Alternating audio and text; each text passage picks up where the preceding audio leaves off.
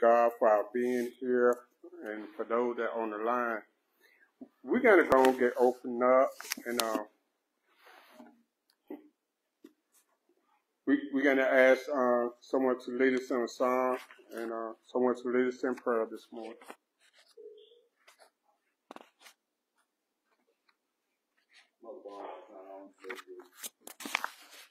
Yeah, we're going to ask someone from the congregation to lead us in a song this morning. Let's sing. In the Lord I will trust. In the Lord I will trust. In the Lord until I die. I will trust. In the Lord I will trust. In the Lord I will trust. In the Lord until I die.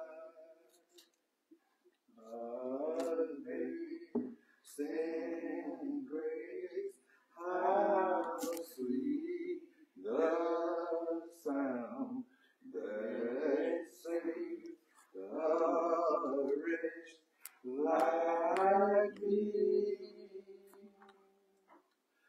And once was lost, but now I'm found. Was blind, but now I see. And I will trust in the Lord. I will trust in the Lord. I will trust in the Lord until I die. I will trust in the Lord. I will trust in the Lord. I will trust in the Lord until I die. Amen. Minister Payson, will you lead us in prayer? Okay. Father God, first of all, we just want to thank you this morning, Lord, for giving us the opportunity to meet you first, God, at this hour. And then, Lord, we want to thank you, Lord, for last night's sleep, raised from us, left in the state of death, and how you placed an angel by our bedside. It's the hour we call thee alive. Lord, we just want to thank you, Lord, this morning. And then, God, we want to thank you, God, for being able, Lord, to study this Sunday school lesson this morning, God, and touch the Sunday school teacher, God, and Mount Hope Bridge, from the crown of the head down to the sole of the feet, Lord, down in his soul house for wisdom and knowledge, Father. Come forth, you for glory, and help us, God, to always remember, God. You take care of our children, God, the storm, the wind, the thunder, and everything, God. We want to thank you and able, Lord. We gave you this morning, even though a hurricane, God, came upon the land. We give you glory and give you praise, God, this morning. That fish, every wind, red hog, hope, to everywhere. All of us will learn on this affliction, God. And help us, God, every day, Lord. Look to the hill, which comes out of here. So we know, Lord, all our help, Lord, comes from you. In Jesus' name I pray. Amen. Amen. We want to thank you. Thank you for the song Deacon made, and thank Minister Payson for the prayer. Before we turn it over to Trustee Wooten, I will ask you to turn to page 5 in your new Sunday school book.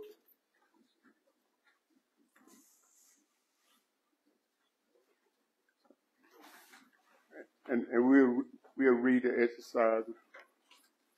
Okay. If it had not been for the Lord who were on my side, now may Israel say, if it had not been for the Lord who was on our side, when men rose up against us. Then they had swallowed, excuse me, then they had swallowed us up quickly when their wrath was killing against us. Then the waters had overwhelmed us. The stream had gone over our soul. Then the pride of the water had gone. Oh, well, y'all just read it out. Okay. Our soul is escaped as a bird. Huh? You was right. Oh, okay.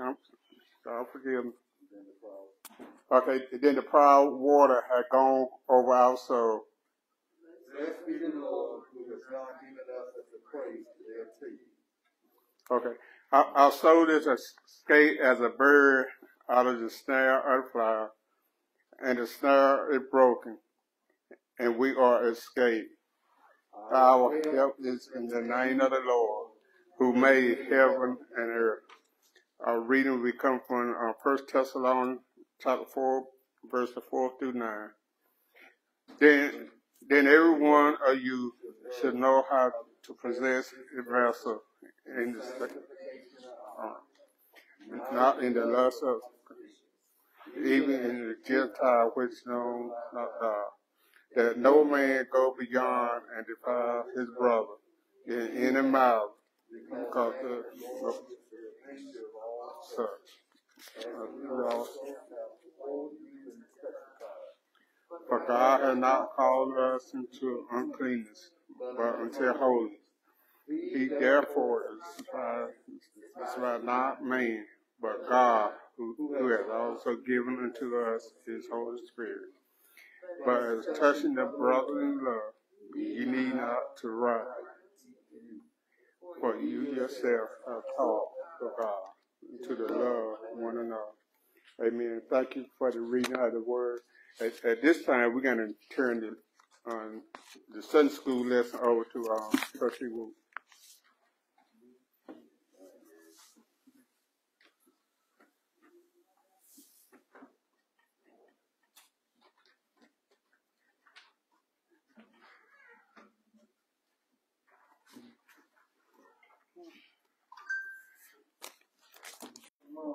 Our lesson for the day is from Exodus 2nd chapter, 1 through 10, 15 through 22. And we're talking about the birth of Moses. Now, the birth of Moses is a story of God preparing a leader to deliver Israel. It's also a story of protective family who went through great lengths just to save him. And Pharaoh, the king of Egypt, he had instructed the midwives to kill all the Hebrew children, Hebrew boys, as soon as they were born. But let the girls live, because he said that they are the weaker sex and could be bred by the Egyptian men, taking and making Egypt more powerful and wealthy. Now the midwives feared God more than they feared him, so they didn't obey him. They didn't obey the king. They let the boys live too. And then the king sent for the midwives and said, well, how come y'all disobey me? Why do y'all disobey me? What did I tell y'all to do? And they said the Hebrew women have their babies so quickly, we can't get to them in time. They are not like the Egyptian women. They are different.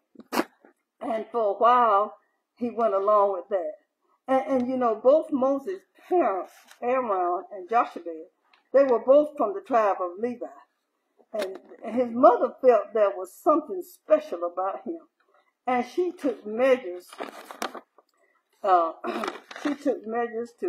to save him. And then she was able to hide him for 3 months after he was born. And can you imagine trying to hide a baby that whimper and all that kind of stuff? But she was able to do that for 3 months. And then she realized, you know, she couldn't do it anymore. Something had to be done. She couldn't hide him anymore. There were supervisors. There was all kinds of people and other slaves. They knew she was pregnant, so they knew sooner or later she would have to deliver. So it was gonna get out. So she said she made a basket, and she made a little basket like a boat, and she fixed it up and she put him in there, and he started floating down the Nile River. And can you imagine how she must have felt when she put her baby in there? There's crocodile snakes. There's also Egyptian people. They're mean people. She had to pray and take a chance. She had to have faith. She said, I don't like these unfair laws. This is very unfair. So that's what she did. She put him in there, and he went on down to he started floating in the Nile River. But she said, and then how God planned is, she sent his Pharaoh's daughter came to bathe in the river. She came there to bathe in the river, and she saw the basket, so she sent her servant, her handmaid, out, said, go get that basket. What in the world is that? So they brought it to her, and she opened it. She saw the baby crying, and she said, that's one of the Hebrews' children. And so by that time, Moses' sister Miriam, being a child, she came from out of her hiding place, and she volunteered, said, you want me to go get one of the Hebrews women to nurse him? She said, well, yeah, go ahead. Why not? And she said, when she went, naturally, she got Miriam. She got her mother, Joshua, for the one to nurse the baby for Pharaoh's daughter. And she told her, said, when she came, she told her, said, yeah, I'll pay you good money for your service. And neither one of them knew the whole story. At least the daughter, Pharaoh's daughter, knew less than the others did. But anyway, as Moses grew, and he was weaned from his mother, they had to do something different. So they took him to Pharaoh's daughter, and she adopted him and gave him the name Moses. She said, I drew him out of the water. And when you look at this lesson, there's so many good points in there, and so many points of faith. Now, Moses was born in some hard times, but God had a plan all along. And when God got a plan for us, sometimes it seems like we ain't even on that same path. We said, well, if God got a plan for me, how come I'm going through this? How come this is so hard? When will I get to the joy part of it? But God has a plan, just like he did for Joseph. If you remember, Joseph was sold to the Pharaoh. He first put in a pit. And then his brother Reuben said, let's don't kill him. Let's put him in the pit. And then when that caravan come by going to Egypt, they sold him. And he went through so many trials there in Egypt. But look what happened in the end. So when God has a plan for us, we're going to go through a lot of things. We're going to go through stuff anyway. But when he got a plan for you, it'll seem like sometimes, well, where's the plan? What's going on? I don't see it. I must have mistaken. But you did not mistake it. But this is the way God works. And he said that God had this plan for Moses. And the lesson also is about 3 women. The 3 women who do their part, not even aware that what their role is. They have become a united family to save Moses. All because of Moses, they have become a united family. Pharaoh's daughter, his mom, and his sister Miriam. 3 women now of different ages, different race, social standing. Of course, Miriam and Joshua was mama and daughter. But I'm saying how Pharaoh's daughter come in there, and she wants to save the baby. And God has put things, he has got the things the way he wanted. You're going to go through. You're going to do what he wants you to do. His plan is going to work for you. Now, just think about Joshua, Moses' mother. Where did she get the knowledge or the thought to make a little basket? I mean, his mother had to have faith that he would be saved. She was courageous, and she was determined to buck that unfair system. And then you look at Miriam. Miriam could not just watch. She had to intercede. Now, if she had been one of the Egyptian and Pharaoh's command. She'd been in school that day, but they probably didn't even they couldn't go to school, I'm sure. So she was there. But see, God had a plan for her, much more important than anything else, maybe even than going to school that day. He knew he had these women was going to be part of his plan to save Moses, who was eventually going to be the leader of his people. And she watched from that distance. I mean, the first opportunity she got, she knew exactly what she was going to do. And when she told her, said, you want me to go get one of those Hebrew ladies, Hebrew women? She said, yeah. She knew who she was going to get. God had really inspired her as a child. They said she was possibly, one version I read, she was probably about 8 years old. That's a lot of knowledge for an 8-year-old. And see, and the princess, and when you notice the princess, when she discovered the baby, Miriam acted as a middle person, but when the princess discovered the baby, she said, and the baby was crying, she just melted down like babies. You know how babies do us. They know how to make us melt baby. Soon as she discovered, Miriam just come out from hiding somewhere, and nobody knew how far she was, what she was doing there, but she was standing from a distance just watching. I don't know where the mother was, but everything came together just like God had planned. And see, Miriam is an evidence of age. It doesn't make any difference. God can use a child just like he can use a grown person. It does not affect God's plan, your age, your color, or whatever. It doesn't affect him at all. And you know, just think what would have happened if Miriam stayed in hiding and remained silent. It could have been a lot worse. It could have been sad. But that's not what God had planned. See, another thing, I'm sure now that princess, she was the daughter of Pharaoh. Now you know Pharaoh owned everything. She had her own probably bathroom at home. She had her own shower, everything. Why did she need to come to the river to take a bath? Because that was in God's plan. We know that she was Pharaoh's daughter. She had everything she could want. But she came down to the river to take a bath that day. And it was all in God's plan. And you know, and then another thing, she knew the baby was Hebrew. She knew how her daddy hated him. Why would she want him? God's plan. Why would she want the baby if her daddy hated those people? And what made her think that she was going to be able to keep him? God's plan. And then we go down, you know, he rewarded Joshua, Moses' mother, for her faith in him and her faith in not killing Moses, you know, Pharaoh said. And you know, if you look at this story, now, she was paid.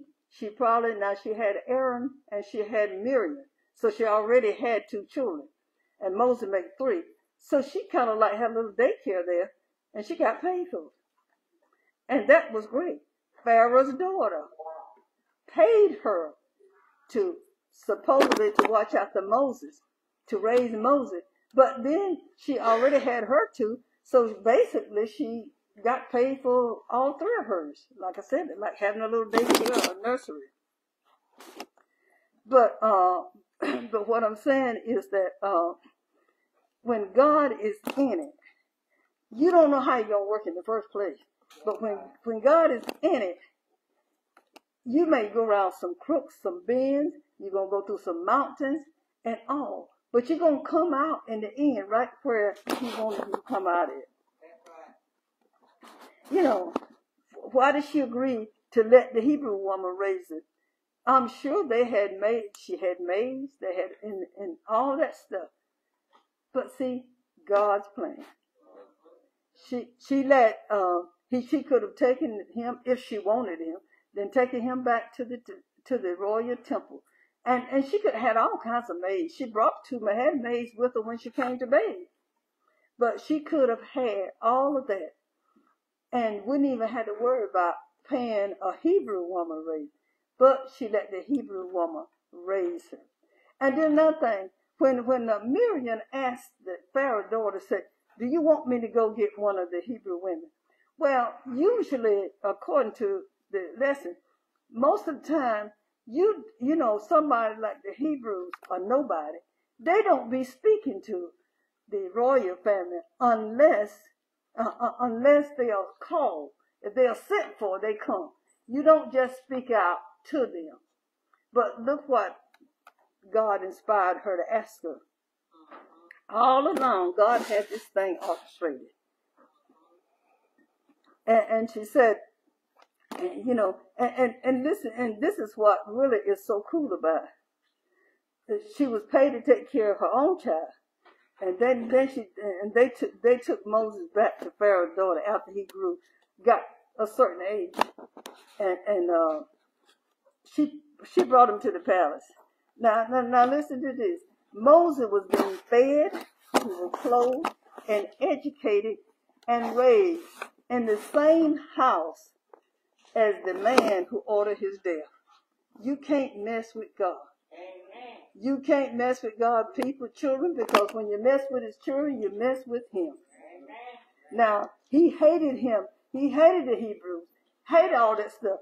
And I don't know how he took it, but she brought that baby back after after he had grown up a little bit, and Joshua and them could no longer keep it.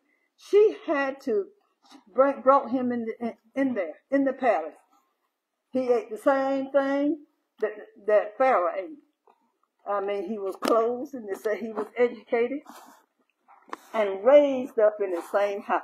So that tell you, when you're on a mission for God, nobody can't mess with you. Nobody can't turn you back. They may mess with you.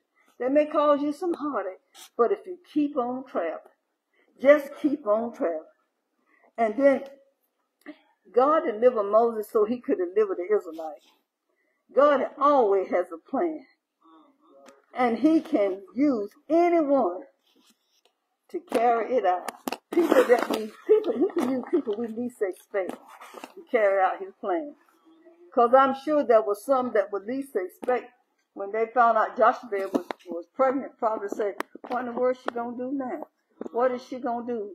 She's got Aaron and she's got Miriam. So, and the king has already said, kill all the Hebrew boys. And see, the king was so evil. He wanted all the Hebrew boys killed, but he wanted the girls to live so that the Egyptian could breed them and make them a bigger nation, and they will be wealthy. That is hateful. And it's kind of like what now, as we look at things now, we can sympathize with those people because we as a people, we as a race is going through some of the same stuff. We're suffering because of who we are. Got unjust laws. Too often, these unjust laws oftentimes lead to arrest, conviction, incarceration, and sometimes death of African American youth. It's like, many African American parents, have the job of trying to teach the young children how to interact with law enforcement because law enforcement has already decided that the child is a threat. It can be a small child. Already decided it's a threat. We understand what some of the Israelites was going through. And, and unfortunately, being African American, you can just conduct an everyday activity. It's dangerous. Like Armand Arbery jogging, walking home from the store like Trayvon Martin, sleeping in your own bed like Breonna Taylor, just to name a few. But I'm saying we are kind of like the Israelite was faring there with Pharaoh. Seems like they can do anything they want to us, and they can always say they were justified in doing what they had to do. And it ain't so. It's not true at all. But that is how we are treated here. And it's sad. It's very sad. But, and it looks like it's not getting a whole lot better. All we have is God. That's right. We have each other if only we could get along with each other. Amen. If we like each other and if we work with each other, we could move mountains. I mean, thank God for those people who long ago, like Harriet Tubman, Nat Turner, Dr. Martin Luther King, John Lewis, and those who stood up for unfair laws. Thank God for them. It has helped us get where we are now. But now they're gone. We got to take the torch. We got to pick it up, and we got to carry on. Because after a generation of most of us in here, after we're gone, it's going to be rougher and rougher for our young ones. And so we'll try to teach them all we know, although sometimes they think we are ancient and they don't listen. But, you know, it's kind of like the Bible said, train up a child the way he should go. Down the road, they're going to remember what Daddy told me, Mama told me, Auntie or somebody. They remember that. And sometimes they come to the end and they don't have anywhere to go but to the Lord. So I'm saying that we are like the Israelites. And the Israelites fared tough until Moses grew up and God used him to deliver them. And as believers, you know, we must obey God rather than man. Rather than man unjust laws. That's what Joshua did. That's what the midwife did. He had told them, said, I want you to kill all of them. All them boys. All the Hebrew boys. But they said, you know, we're not going to do it. That's unjust. We won't have no generation, no future if we kill our boys. So they said it's just unfair. And when he didn't, he wanted them to kill them from when the child is pulled out of the body. But then he said, throw them in the Nile River, drown all of them. But the thing about it is, it was so unfair. He wanted to kill them, but leave the women so the men in Pharaoh's army could breed them. And that won't right. Just think what they would have to go through. But God had a plan. Just like he got a plan for us. You know, we must not be afraid to speak up against injustice. Just like we said, Harriet Tubman, Dr. Martin Luther King, and so many others along there. You know, above all, the main thing we can do is to stay in prayer, read God's word, and keep looking to the hills from whence come our help. We've got to learn to get along with each other within our race so we can band together and fight some of this stuff that's going on outside our race. We don't have the structure. We don't have this. We don't have this get up and go stuff because we've been spending most of our time fighting each other. And you know, we ain't got much fight left in us because we done spent it. But we need to, you know, even after we got differences and, you know, going to school, all of us had teachers we didn't like. I know I did, but I figured, but what I figured was maybe I don't like you, but you got what I need, so I'm gonna have to deal with you. If I can buckle down, I make my grade, I won't have to worry with you no more. So it is with a lot of things, but we need each other to fight the stuff that we're going through. It is a rough world out there. It's rough on all of us, but we do fear for our youth that's coming. We won't be there. We'll be going on for our reward. And that is a concern that all of us, I believe, have. And the youth seem like they can't go nowhere. They can't walk nowhere. They get stopped. They can't drive nowhere. They get stopped. It's just a mess. But God got a plan for us, just like he had for the Israelites. And he going to use the ones he wants to use to take care of his plan of redemption. So we're going to stay in prayer, and we're going to just maybe put aside some differences or whatever we need to do. But we're going to band together because we need the strength of everybody. All of us need strength. We need everybody's strength so that we can make it. Because everybody needs everybody.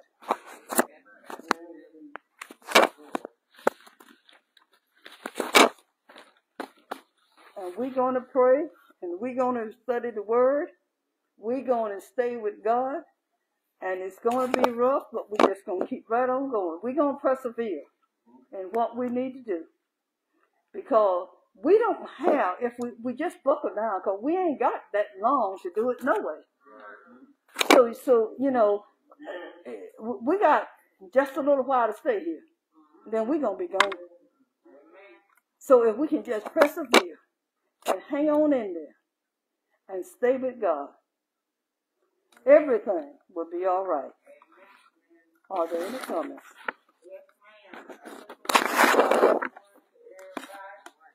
And I thank God for you. I thank Him for letting you stand up there and give us that awesome lesson this morning. And I just thank you. And like you said, that King was telling the maid to kill the baby boy, and she didn't do it because she feared God. She was doing what God asked her not to do, and she had that faith in God. So she made sure that baby could float on, and somebody else could get it, because they were doing what God wanted them to do instead of man telling them what to do, because they know God had the last say, and He was going to do what He was going to do. So if you do what God asked you to do, regardless of if you love me if you want to, you can hate me if you want to, that's still okay. Do what God said do, because He's going to take care of everything else. And then that lady made sure that baby didn't get killed. So that's one thing, they didn't have to be stressed out about something they didn't do right. You do it right and do what God said do, then you won't be stressed out. There you go. Are there any other comments? I'd just like to say, if you, in the lesson, talking about too, if you stay with God and stay on your path, He's going to stay with you. And that's just a known truth. And He didn't promise it's going to be easy. He didn't say everybody's going to love you. And they don't have to, but if you stay with God, it may mean death. Yes. It's going to mean trouble. It's going to mean trouble. Yes. When you say you're a Christian, sometimes folks, especially the younger ones that come to Christ, they think everything's going to be okay from that point on. But some older too, probably. But what I'm saying is, the trouble just beginning. But it's not something that we have to worry about. God got it. So y'all won't be singing up in here, but there's something I can do. I can keep the flow really good. I can just real good. Don't like you, but I can. And I will. You know what I'm saying? Yeah. If you stay in God's will in this way, and it may look like to the world that you're suffering, and it's not okay. But it's more than okay. So He can give you peace, and the world can't give you. That's right. That's right. You know, I've decided that, well, a lot of things that hadn't gone too good, and even with the Sunday school situation. But I've decided when I talked to the Lord, I fixed it up with Jesus, and I'm all right now. It doesn't matter. Doesn't matter. I come in here and do what I was told to do, the best way I know how, and I'm all right now. I fixed it with Jesus, and I'm all right now. Amen. Are there any? Look, look, one thing we need to learn is no matter what we need to do what God has called us to do, He has already got it in place for us. We just have to put our hands in His hands, keep trusting, keep walking, and He'll see us through. Amen. All our hope and trust in Him.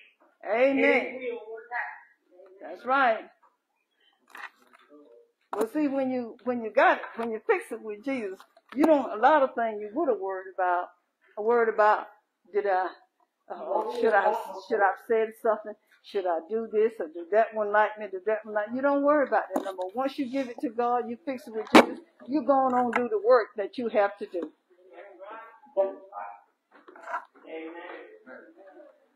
Are there any other comments?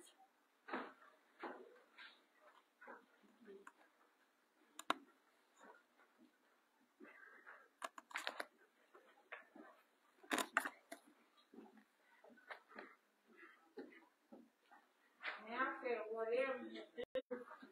Thank you. Good. That's not the night on there this morning, so it's good to hear her voice this morning. Amen. And she didn't say it, but she on the way home.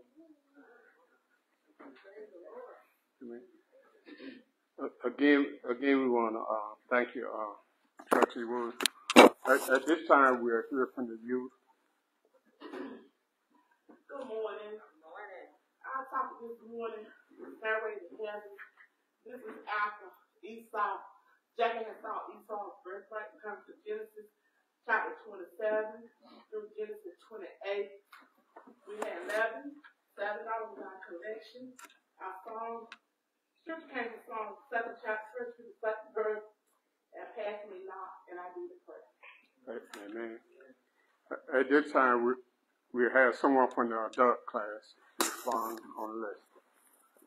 Well, I learned whatever you do, don't do it for man, woman, boy, or girl. Do it from the goodness of your heart and do it for God, because God, He the only one you got the answer to. Do it for Him. Do it for yourself and do what God asks you to do. At this time, we'll have our reading from the secretary.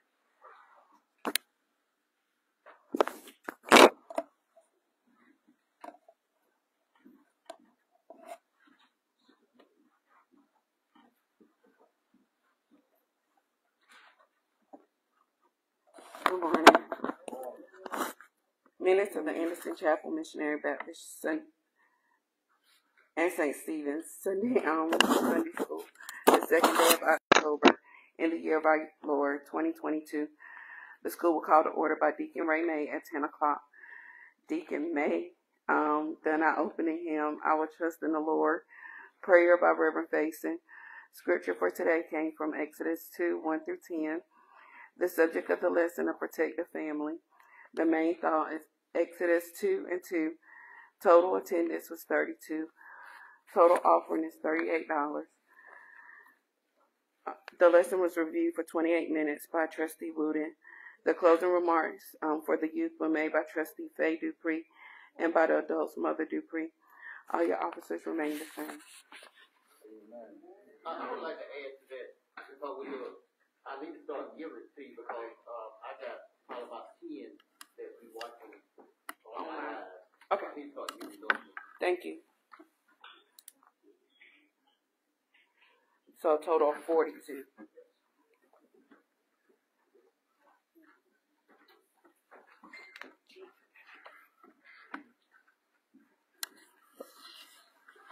Again, we want to thank him, Minister Howard, for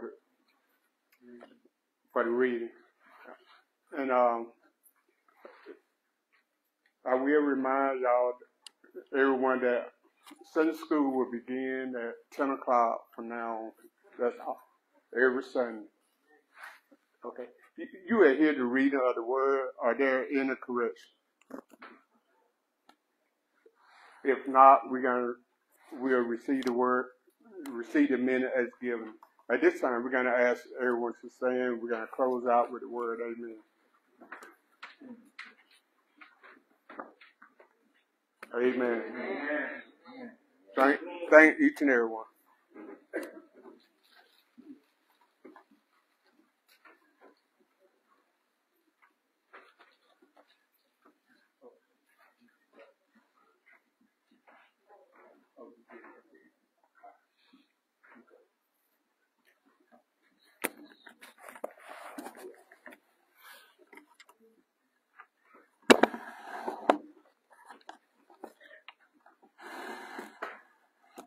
Good morning, good morning, good morning. We praise the Lord again for our being here this morning. We just thank God for all the things that He's done for us this morning. And what a beautiful day it is. Just think how good the wind blows, lightning this week, and just think of all what the hurricane did in other places. But God has blessed us to allow us to be here again this morning. So we owe Him a word of praise. And just to say thank you this morning. I give reference to my Lord and Savior this morning, to the pastors, to my pastor, to you, everybody in the house, even on the conference call. That way I won't miss anyone. I just thank God for our being here this morning. And I listened to Sunday school lesson this morning. I sung my little song this morning, but I will trust in the Lord. That's my song. And all what we're going through in our community, our government, and everything, we got to learn how to put our trust in the Lord. And so I want to read this scripture before we get started this morning. Psalm 37. It's a song of David, and David was saying here, trust in the Lord and be not afraid. And the songwriter writes, the Lord is my light and my salvation. Whom shall I fear? The Lord is the strength of my life, and whom shall I be afraid? When the wicked, even my enemy, and my foes came upon me to eat up my flesh, they stumbled and fell. Though a host should encamp against me, my heart shall not fear. The war shall rise against me, in this will I be confident. One thing I have desired of the Lord, that I will seek after, and I will dwell in the house of the Lord all the days of my life.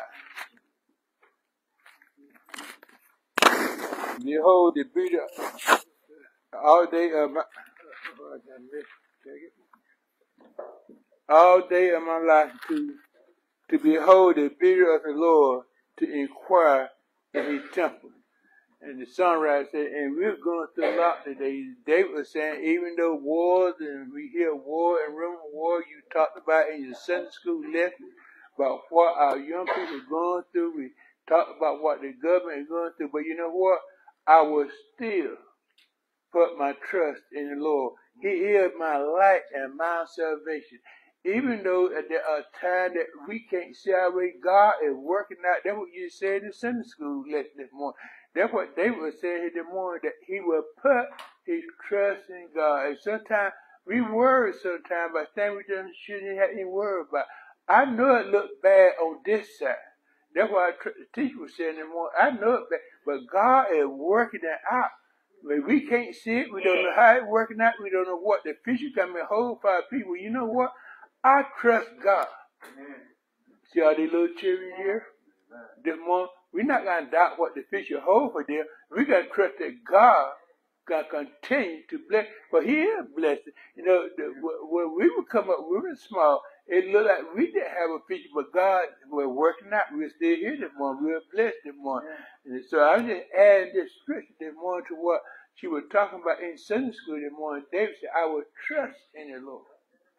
That's why I love saying that song. I can't sing. I just every now and then, but I do my best. I will trust in the Lord until I die. That's long enough. That is long enough. I will trust in the Lord all the days of my life. When I can't see what's going on, I got a couple extra minutes to talk. I'm going to get out room to talk. But that's what we're saying in the morning. So I'm going to praise God. I'm going to give Him the praise. Because, well, I know it not because I can't see. I don't know what's going to happen to tomorrow, but I trust God. That tomorrow is just going to be just as beautiful as the day will, because it'll be a brand new day. And I trust God. When I messed up today, I trust Him. Let me see tomorrow to get it right again. So I praise God. I thank God.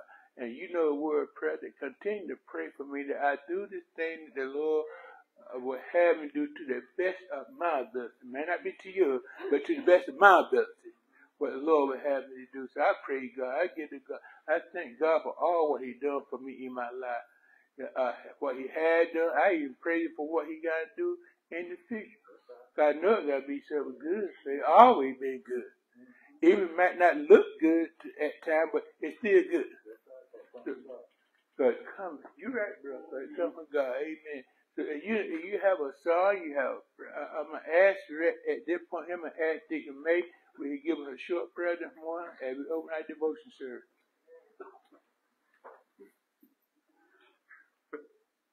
Very hard. Eternal God, this again we come before you. We come, Father God, first of all, I want to thank you for last night's rest. Thank you, oh God, for waking us up and let us see another beautiful day. Yes. And God, thank you for letting us come back in to worship and praise you. Yes. Father God, we ask you to bless those that are here, bless the ones online, and Heavenly Father, bless the ones that desire to be here. Lord, we just ask you to have your way in this place today. Yes. And God, we ask you all these blessings in your Son, Jesus' name. Amen. Amen. Amen. At this point, I declare a devotion service is open that you might have a word you want to say for the Lord. Praise a word. I want to my Lord and Savior Jesus Christ, Pastor Lewis, Minister Howard, to each and every one in the house today. Truly it is a blessing just to be here. You know, not even this song, but if you look at that song, it could have been us. But, you know, God spared us, and we are here. And I just give him the praise and the glory, because through it all, he has protected us, and he got to continue, you know, protecting us and carry us through. I just ask y'all, continue praying for me, and I'll pray for you the best I know how. Amen. Amen. Let me tell you what devotion service is all about. Devotion is inviting the Holy Spirit in. That's what we want to invite the Spirit in this morning. And every time we send a praise up, let me put it this way. I'm just paraphrasing Jay. Every time we send a praise up, we tell Satan to get out.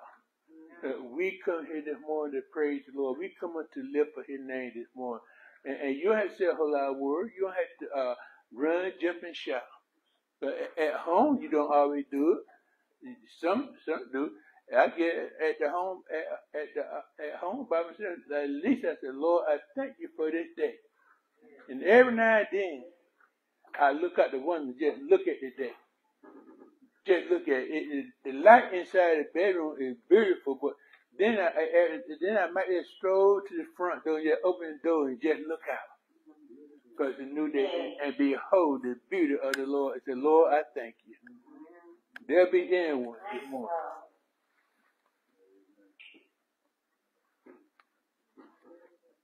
I just like to say good morning, everyone. The protocol has been called. I just want to say, back in 1997, my mama was had terminal illness, and I'll never forget when I walked out of the room, and everybody started hollering, and so I just picked up my phone and called the friend of home to come get us. But I had done, everything I could, so it was all right. It was going to a better place.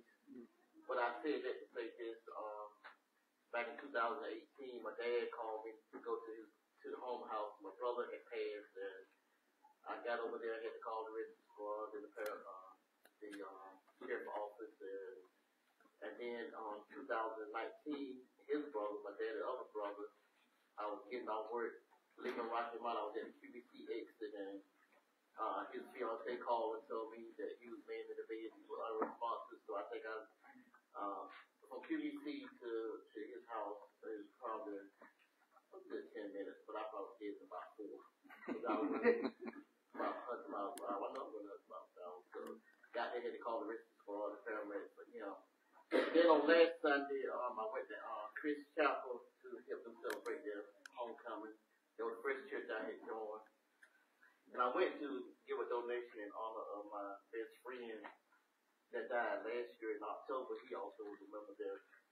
And I got there about 11 o'clock, and around 11:19, I got a call to come to Tarboro. I had a cousin that had failed. He was on the floor.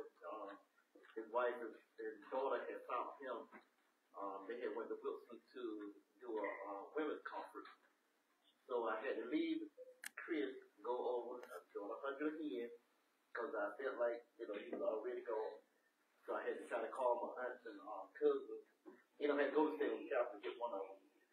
And then, but and this cousin was at, another cousin, we was at the burn on Saturday night, getting ready to bury him on Sunday. And this cousin said he was not coming because he was on crutches, but he was doing okay. And he fell dead Sunday morning. Wow. So then, I had to do the funeral that evening. And then this Sunday, I'm glad to know that Mr. Marvin Knight has been in the hospital all week. She's on the way home. So, Amen. Amen. Amen. Amen. Been going down there all week, 2 weeks now. We just by happened. I've been working since last Wednesday, so it was like, it was just the right timing. So I've been going to Greenwood all week, 2 or 3 times a day. And then my son moved in an apartment on Friday, where we got to see on Thursday because of the weather. So I spent Saturday night, not Saturday night, Friday night. So I was getting in the car, I seen Mr. White that come here sometimes. So he live in the same complex. So I got somebody to keep an eye on my son. But I know I was wrong, but I just wanted to let you know what was going on. It's just good to be here. And, and never know what's going to happen. So, God is still good, though. God is still good. Amen. Thank you for that, Brother Bush. And I'm glad ain't no kin to you right now.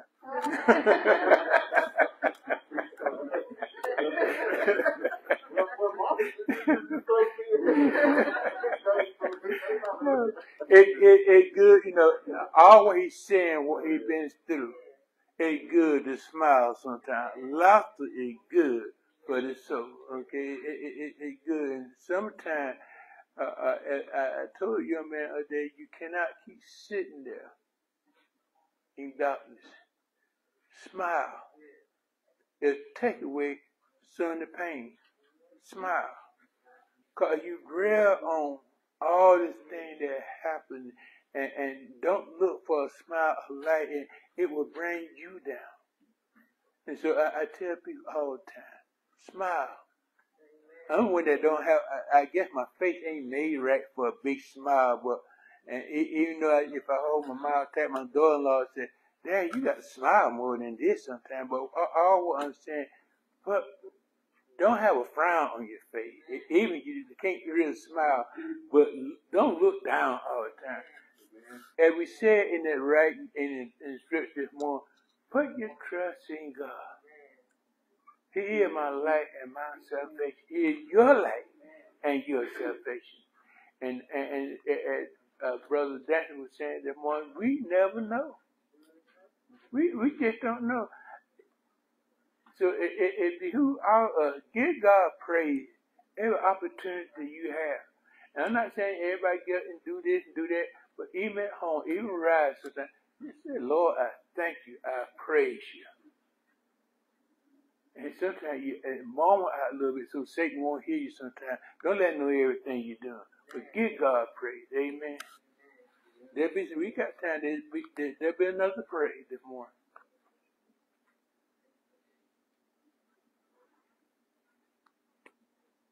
I'm going to check in too. I want to thank the people that's on the live. Got people from DC and Connecticut, from everywhere, and even some white friends. And Deacon Light tells me to sit down. He's still trying to tell me what to do. But I can't wait for Marvin to share her testimony, because she's got her testimony for this week. And we just don't know what we're doing down here at Emerson, because we have a lot of people that watch us online. So we just need to do what we need to do, and and be a beacon for other folks. Yes. So I love it. I tell you, Sunday school and the morning service. I'm just glad about it. I'm done. Amen. Does somebody have a song for us? Let me ask you a question. Now, just be fast. Is there any Redskin fan in here? Huh? Yeah, that's the reason why I asked this. Is there any Dallas fan in here?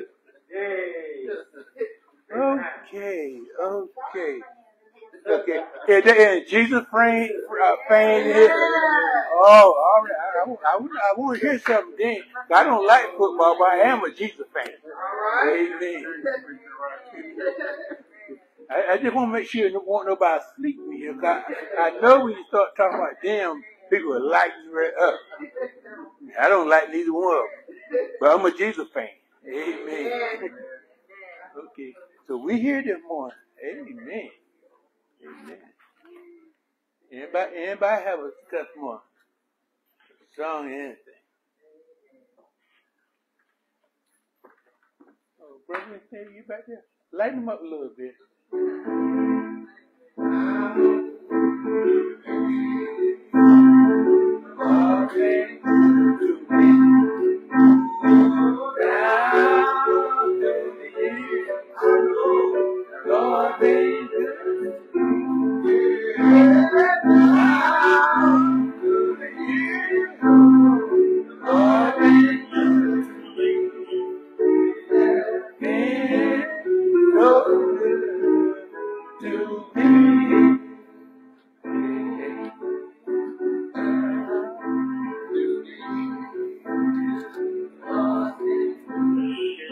I tell you what, let us stand on this. Down through the years, Lord, been good.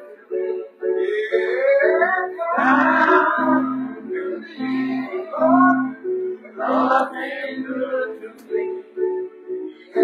Been so good to me.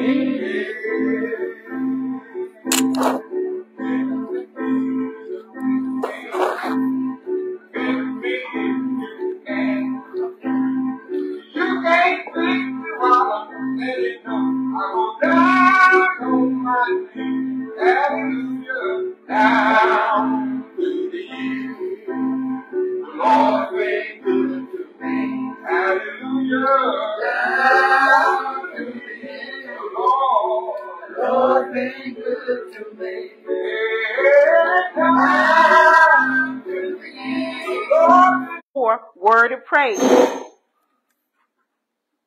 Church, 210 North Church Street. Deacon J. May will be guest speaker on November the 5th at 2 p.m. on Piney Grove Church. You may begin paying your church anniversary assessments as early as today.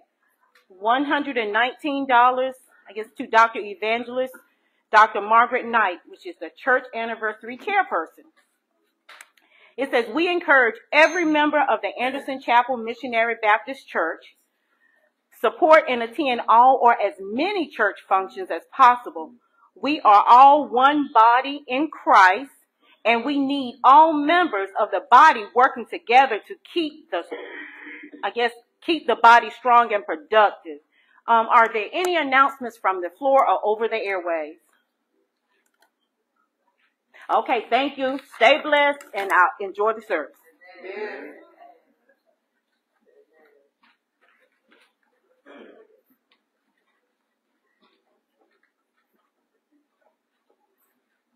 Amen. Thank you, Sister Bailey, for the announcements. And we do say grace, mercy, and peace be unto you, my father's children. We thank God again for another day that He has blessed us and allowed us to come into the house of worship. Another day. I'm glad to see each one of you. It's good to see your smiling faces because it could have been the other way. God has richly blessed me, and I pray that He has done the same for you, or at least we realize what He has done for us. But I know that He has blessed you because He woke you this morning. And that's a blessing within itself. Just to be able to open your eyes and to take a breath and to be able to wave your hand, what a blessing it is from the Lord. We thank God for all that He has allowed us to do and what He is continuing to bring forward to us. It's good to see all our youth and to the Sunday school this morning. We were delighted to hear Dr. Knight's voice during the Sunday school. You know, and God has done a magnificent, wonderful job in blessing her because we know of the condition earlier during the week. I told her she had us concerned, but God has brought her around. And we ought to just give God the praise for what He has done. Amen. Not only for her, but for our family, for we have been through so many things. Diana had surgery during the week, but the Lord brought her through. And we thank God for her this morning. She wouldn't be here this morning, but she's picked up a cold. She's not in the house this morning, just out of the abundance of caution this morning. But we thank God for each of you. We thank God for the choir.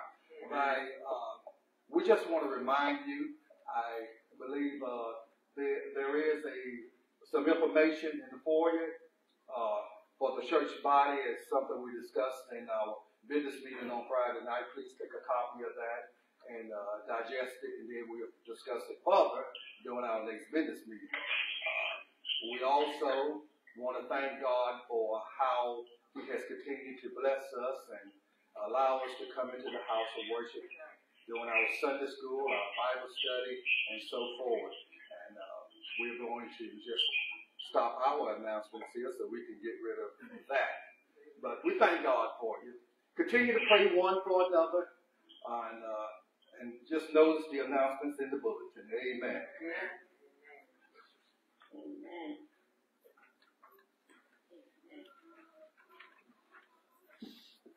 Trustee Wooten, if you will give us our welcome.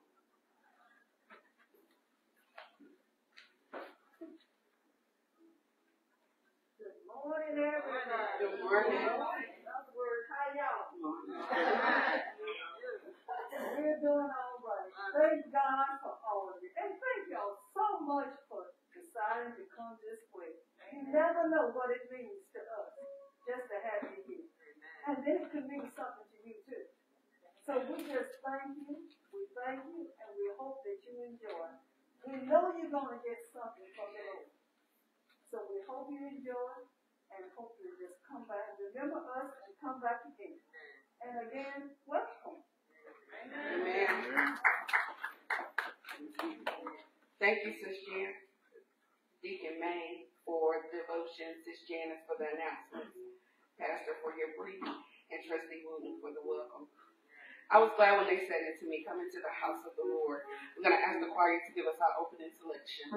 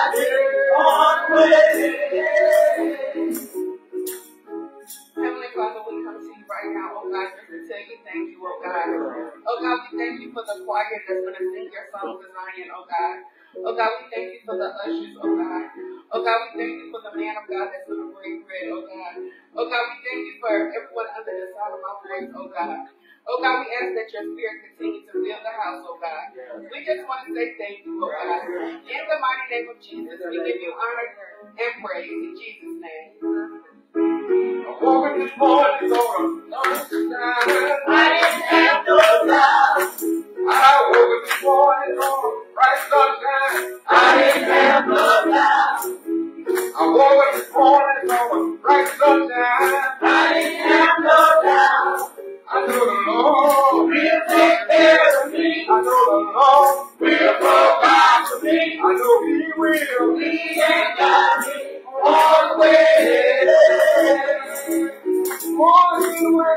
road long. I didn't have no doubt. Yeah, this morning when I rose long. I didn't have no doubt. Yeah, this morning when I rose long. I didn't have no doubt. I felt like running. Felt like running. Felt like running. Felt like running. Felt like running. Felt like running. Felt like running. Felt like running. Felt like singing. Felt like singing. Felt like singing. Felt like singing. Felt like shouting. Felt like shouting. Felt like shouting. Felt like shouting. Felt like shouting. Felt like shouting. Felt like shouting. Felt like shouting. Lord, be good to me. Felt like shouting. Lord, be good to me. Felt like shouting. Felt like shouting. Felt like shouting. I know the Lord will take care of me. I know the Lord will provide for me. I know He will. He may guide me all the way. Amen. We're going to ask the choir to give us our morning hymn, Sister Wooten to give us the scripture, Brother Enos Foreman to give us the prayer.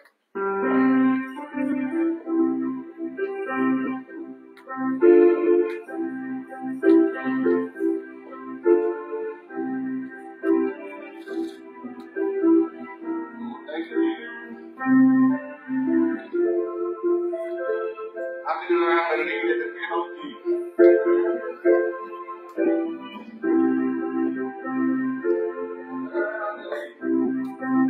I learned how to live and depend on Jesus. He's my friend. He's my friend. And He's my God. Oh, yes, He is God. I learned how to live. Oh, yeah. And depend on Jesus. Yes, I did. But I found out if I trust Him, He will provide.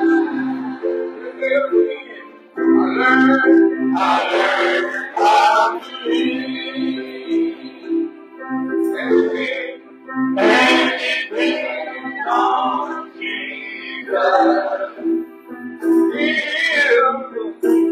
He's my God, and He's my God. Oh, yes, He is. I learned how to live and depend on Jesus. Yes, I did. I found out if I trust Him, He will provide.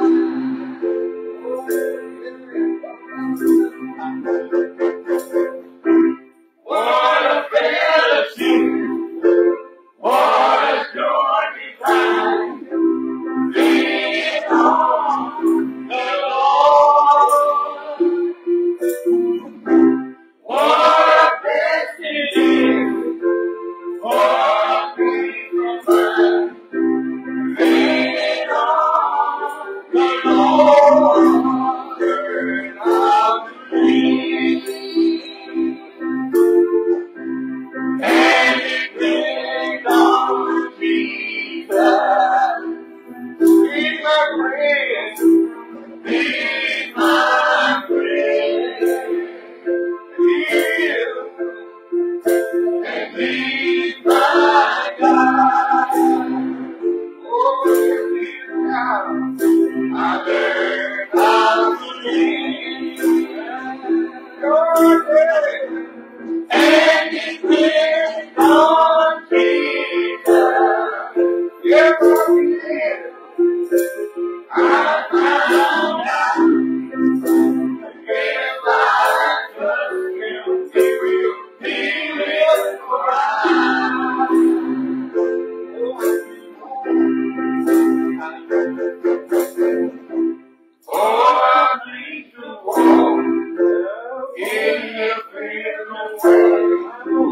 lean on the Lord.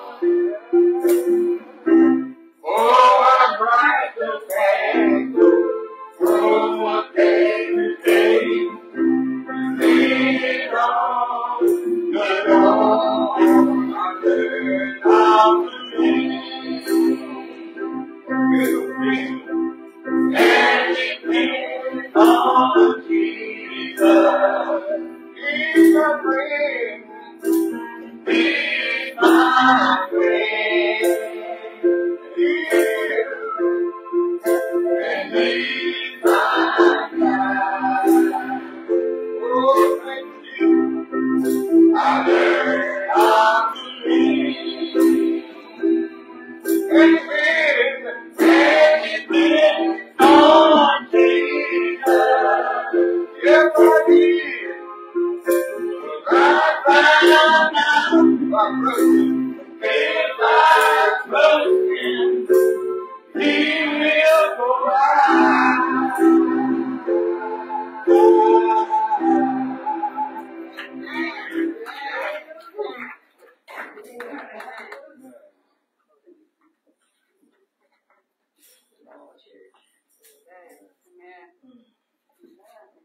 Morning to everybody. Our scripture we come from Genesis first chapter. In the beginning, God created the heaven and earth, and the earth was without form and void, and darkness upon the face of the deep. And the Spirit of God moved upon the face of the water. And God said, "Let there be light," and there was light.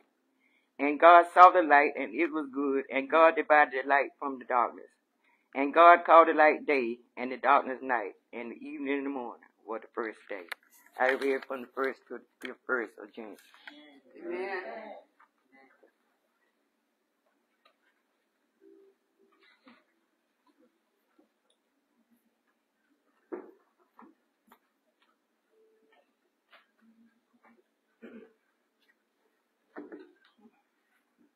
Larry Hall pray. Oh, precious Father, in the mighty name of Jesus. Oh, God, we come to you this morning, press our Lord, asking for forgiveness, Lord, for anything that we've done or said that's not in your will. Oh, Heavenly Father, then we come, Lord, giving you thanks, Lord. Oh, God, thank you for last night's rest, Lord. Without you, Lord, we won't be able to get up this morning. Oh, God, we thank you for the service that we're in this morning, Lord. Oh, God, in the name of Jesus, Lord. Oh, God, we just want to thank you, Lord, for the storm that came through this week, Lord, and kept us from all hurt, harm, and danger, Lord. Oh, God, we just want to thank you right now in the name of Jesus, Lord. Oh, God, we ask you to just have your way this morning, Lord. Oh, God, move in your way, Lord, that you want everything to be moved, Lord. Oh, God, touch everyone, Lord. Oh, God, the sick, Lord. Oh, God, bless the one that's not sick, Lord. Oh, God, just have your way this morning, Lord. Oh, God, we give you thanks and we give you praise, Lord. For in your name, in your Son, Jesus' name, we pray. Amen.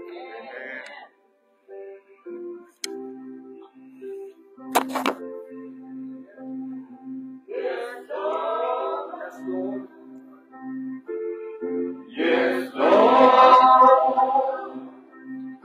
from the bottom of my heart to the depth of my soul. Yes, Lord, completely my soul.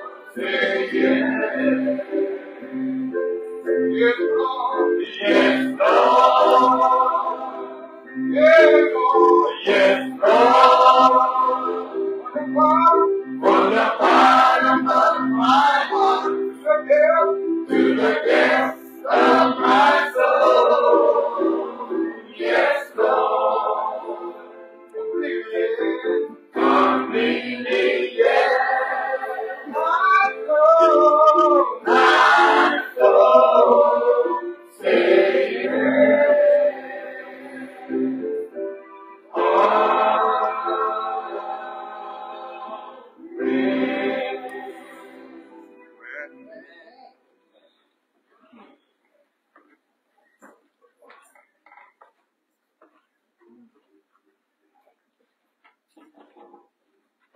on the church covenant. If there's any guests, if you have an agreement between your church, you can join in with us.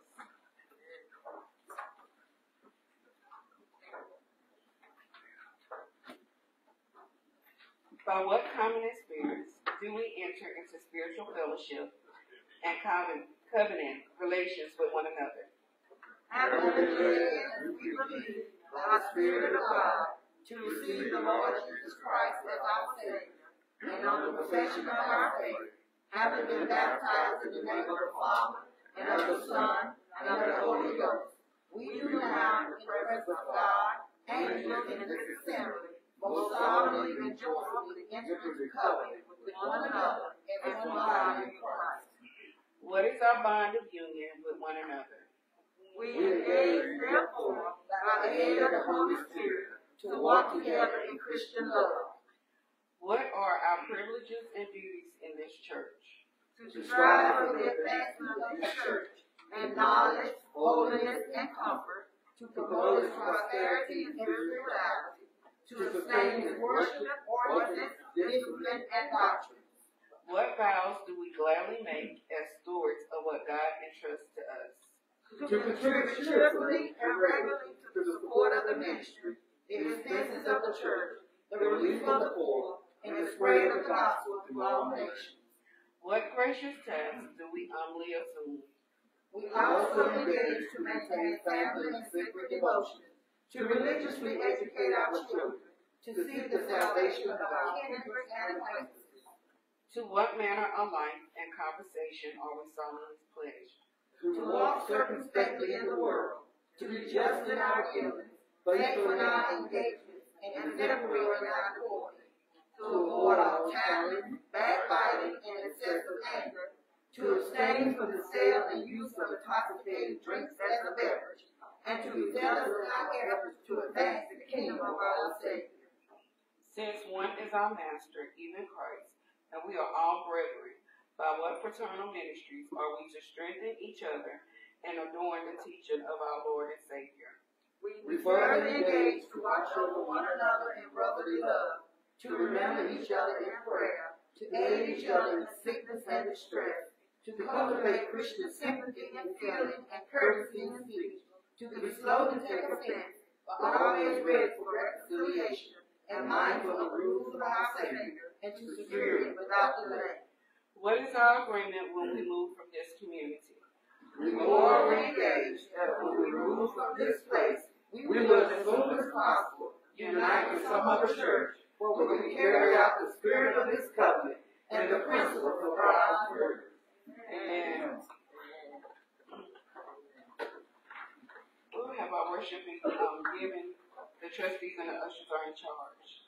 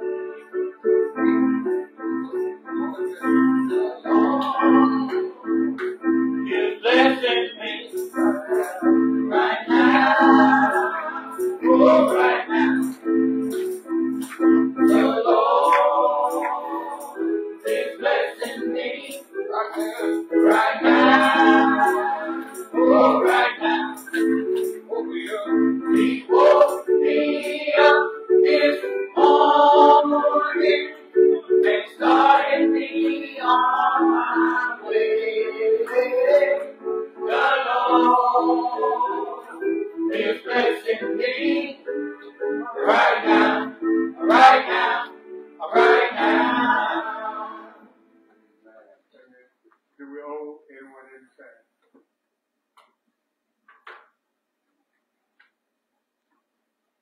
Heavenly Father, we just want to tell you thank you. Thank you for this offering, oh God. Thank you for those who gave, God. Thank you for those who wanted to give but could not. Oh God, we ask that what we receive be for uplifting of your kingdom. In Jesus' name we pray. Amen. Amen. I'm going to ask the choir to give us a shout.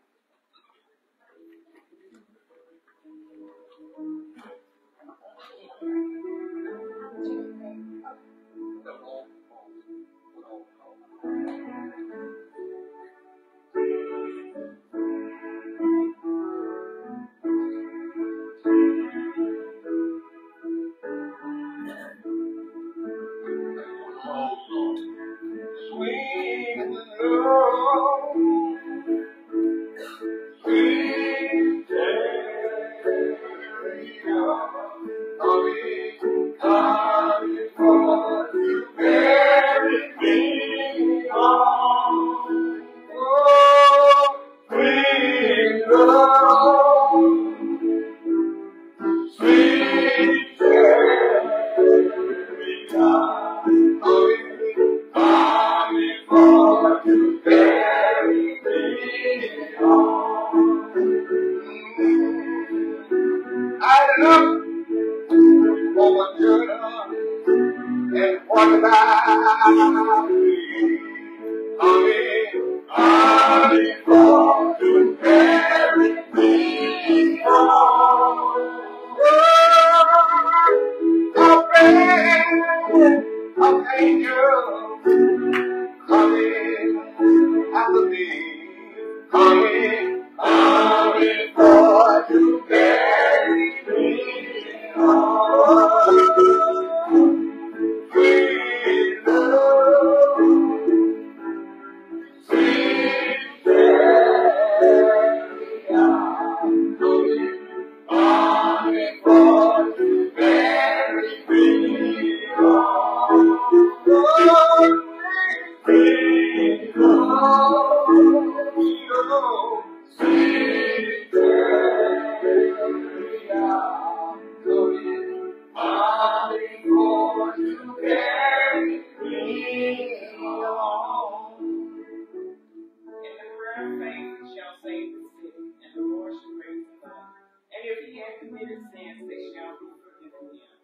I'll sing the shut in. Timothy Owens Barnes, Mother Mary Ann Barnes, Sister Christine Kennedy, Sister Chiquita Dickens, Sister Diana Diggs, Brother Jesse Fleming, Sister Anna Pearl Johnson Jackson, Sister Jackie Jackson, Evangelist Dr. Margaret Knight, Sister Marilyn Newkirk, Sister Connie Puritan, Sister Sabrina Turner, Sister Laura Willoughby, Sister Betty Wooten, Brother Bobby Wooten, and Reverend Robert E. Wooten.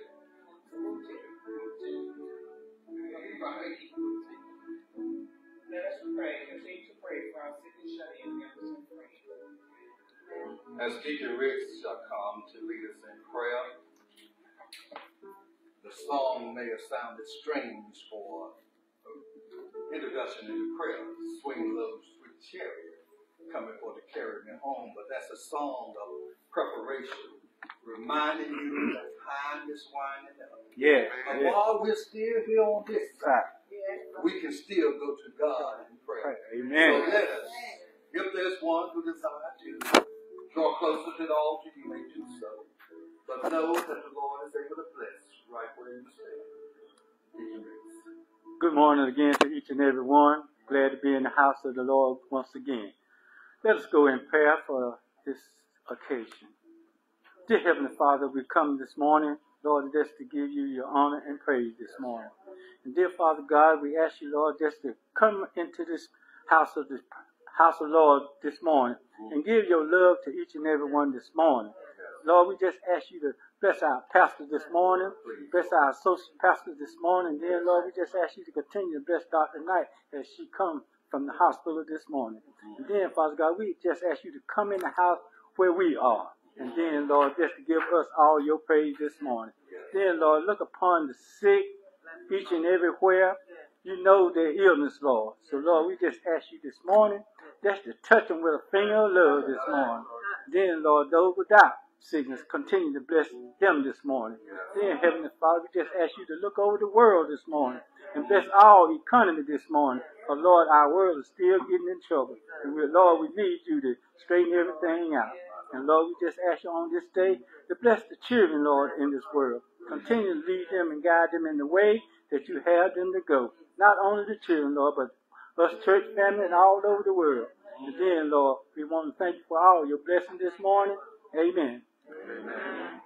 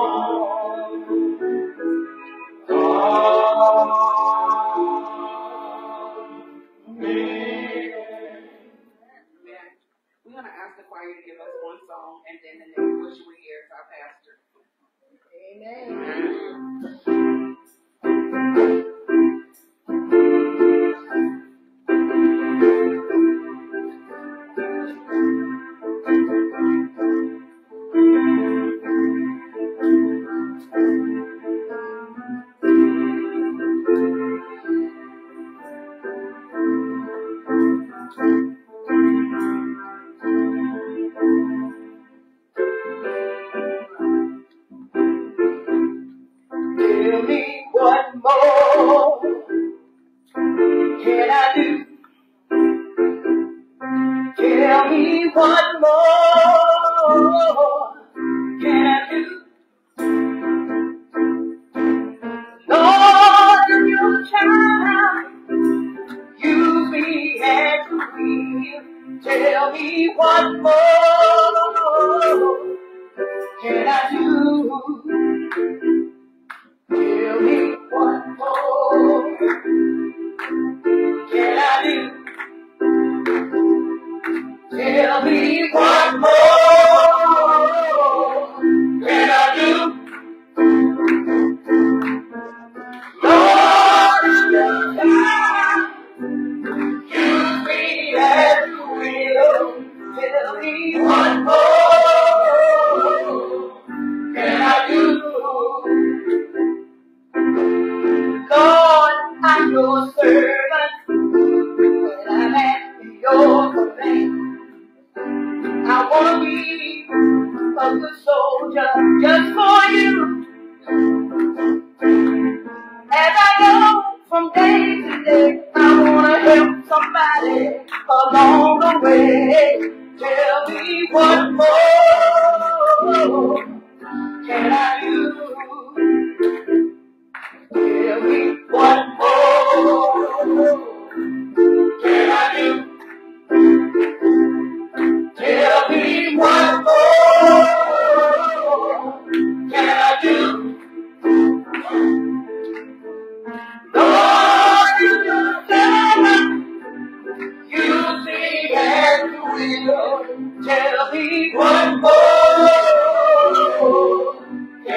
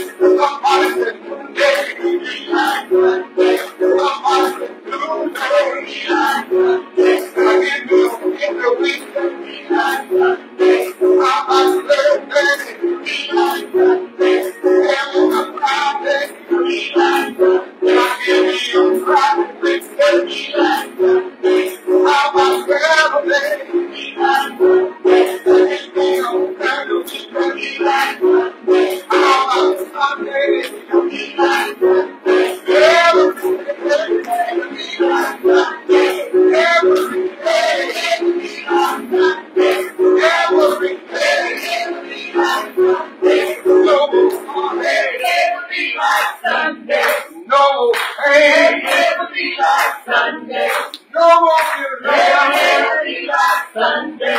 someone else. Never be like Sunday. I'll be able Never be like Sunday. to go on. Never be like Sunday. Can I get one? Never be like Sunday. Can I get one? Never be like Sunday. Somebody said Monday Never be like Sunday. gonna be like Sunday. Never be like Sunday. Somebody said Tuesday Never be like Sunday. gonna be like Sunday. Never be like Sunday. No more heartache, Never be like Sunday. no more sickness, Never be like Sunday. no more heartbreak, Never be like Sunday. no more cancer. Never be like Sunday. Can I get one witness? Never be like Sunday. Can I get one witness? Never be like Sunday. Ain't he alright? Never be like Sunday. So every day, yeah, Never be like Sunday. every day, Never be like Sunday. no more heartache, Never be like Sunday. so no more pain, Never be like Sunday. no more giving up my Never life be like Sunday. for someone else. Never be like Sunday. I'll be able, Never be like Sunday. I'll be able Never be like Sunday. to go on. Never be like Sunday. Can I get me one? Never be like Sunday. Can I get me one? Never be like Sunday. Ain't God alright? Never be like Sunday. Ain't God alright? Never be like Sunday. Every day, Never be like Sunday. every day, Never be like Sunday. every day. Never be like Sunday. Never be like Sunday. Every day, Never be like Sunday. every day, Never be like Sunday. After a while, after a while.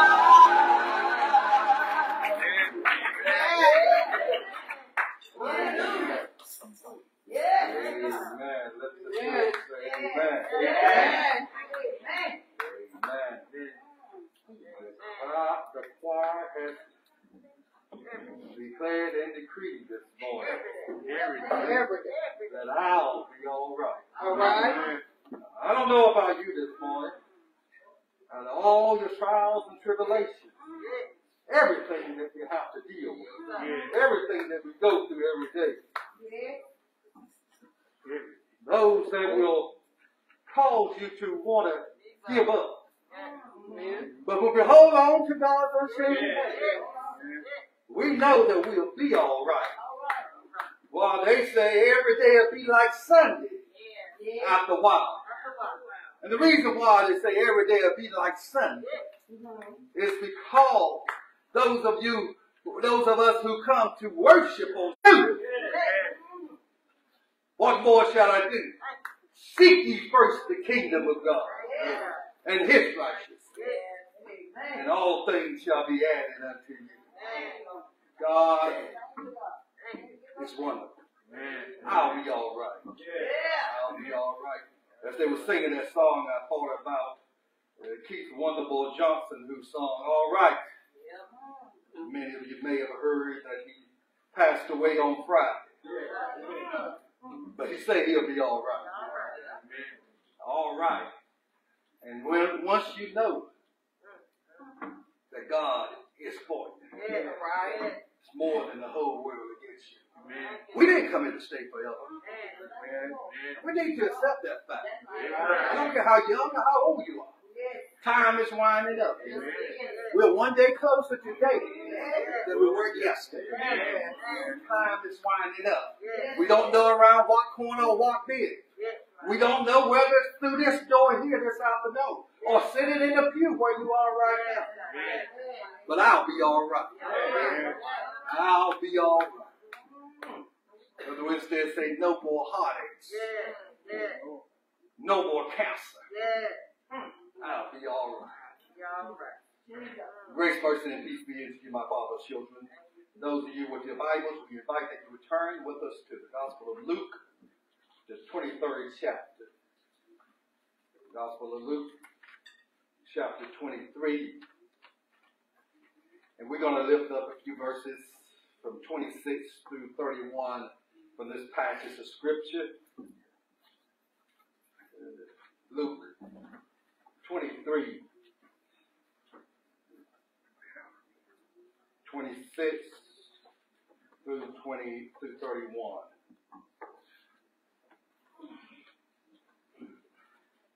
The King James edition reads, "And as they laid him away, they laid hold upon one Simon, a Cyrene, coming out of the country, and on him they laid the cross, that he might bear it after Jesus.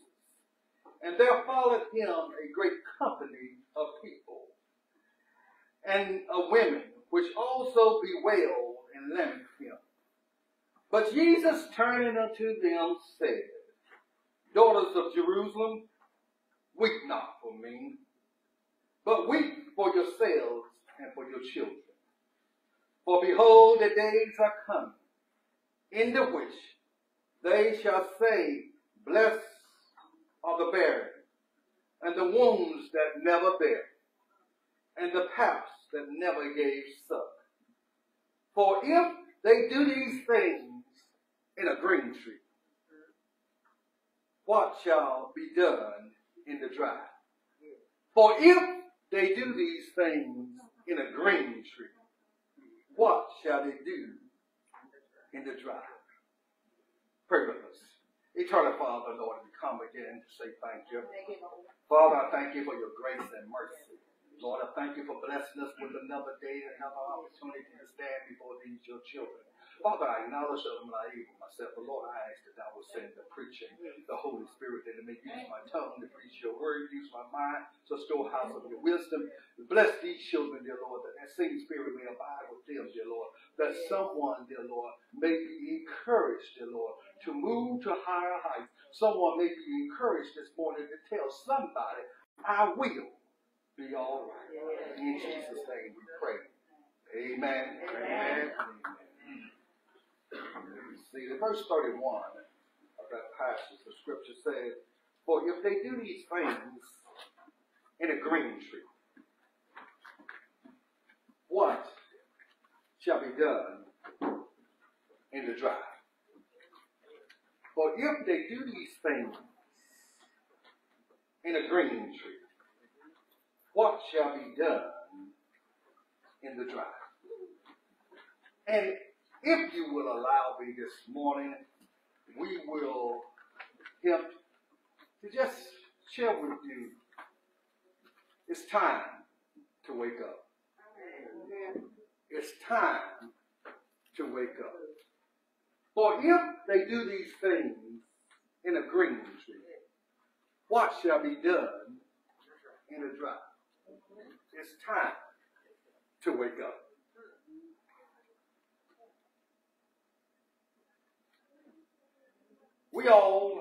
We have seen trees in our lives, particularly growing up in a rural setting. You've seen various trees in your yards or traveling along the highway.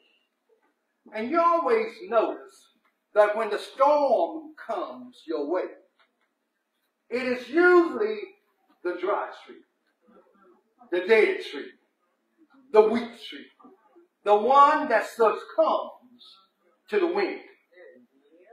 Particularly if you have one of those shallow root oak trees in your yard. The wind comes and it will blow them down.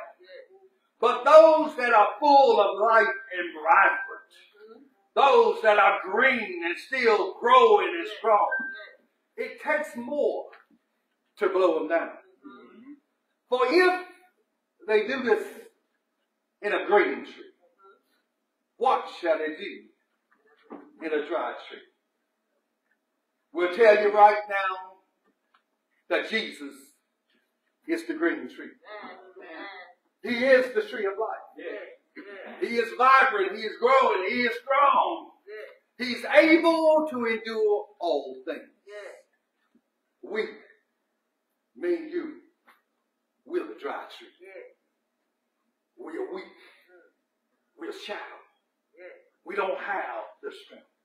We need to lean upon Jesus Christ. We are the dry tree. For if they do this in a green tree, what shall they do to the dry? If they do this to a green tree, what have they done to the green tree? Verse 26 gives us an insight as to what's happening within this green tree. They led him away. And as they led him away, they grabbed hold of one Simon, who was coming from his country, and they laid on him the cross that he might bear after Jesus. Verse 26 tells us that Jesus is facing a tremendous burden. He's headed towards the cross. And they have placed the bar upon Jesus. As they laid him away, even before Jesus was scourged, his physical condition was weak. It's reasonable to assume that Jesus was in good physical condition up until the night of his arrest. Why do we say he was in good condition? Because the rigors of Jesus' ministry, that is, traveling by foot throughout Palestine, would have precluded any physical illness or weak general condition, says Dr. William Edwards in the articles on the physical death of Jesus Christ from the Wall Street Journal of 1986. Yet during the 12 hours between 9 p.m. Thursday and 9 a.m. Friday, Jesus suffered many things, both physically and in the high-stress challenges that took a toll on him physically. Yes, he's the Son of God, but yes, he walked in a physical body. And that he endured the same things that we endure. So the toll was taking a toll upon him. Jesus suffered great emotional distress in the Garden of Gethsemane, as indicated when his sweat became like great drops of blood. Although this is a rare phenomenon, it is highly emotional or in persons with bleeding disorder as a result of hemorrhaging. The sweat glands in the skin become fragile and tender. Jesus suffered the emotional stress of abandonment by his disciples. Jesus suffered the physical distress, the beating at the home of the high priest. He suffered a sleepless night. Jesus suffered being forced to walk more than 2.5 miles. All these factors made Jesus vulnerable to the effects of scourging. Many of us, we would have given up after the abandonment of our friends. If that didn't get us, we would have given up after the beating. The first beating. Not the other 38 with us. But we would have given up after the first. But Jesus suffered through sleepless nights. Then had to walk 2.5 miles. All before Jesus took the cross, he was whipped, scourged, as Pilate had earlier promised, I will chastise him. Scourging was a legal preliminary to every Roman execution. And only women and Roman senators or soldiers, except in the case of desertion, were exempt. The goal of scourging was to weaken the victim to a state just short of collapse of death. This is a green tree now. As the Roman soldiers repeatedly struck the victim back with force, the iron balls that cause deep contusions, and the leather thorns and the sheep bones cut into the skin and subcapsular tissues.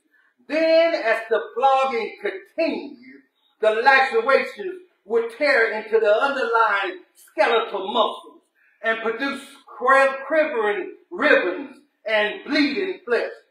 Pain and blood loss generally set the stage for a circulatory shock. The extent of blood loss may well have determined how long the victim would survive the cross. This is a green tree now.